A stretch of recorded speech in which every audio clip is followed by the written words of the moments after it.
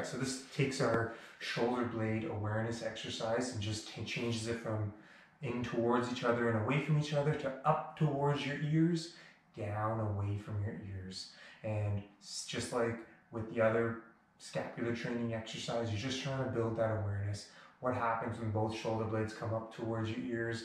What happens when you pull them down away from your ears?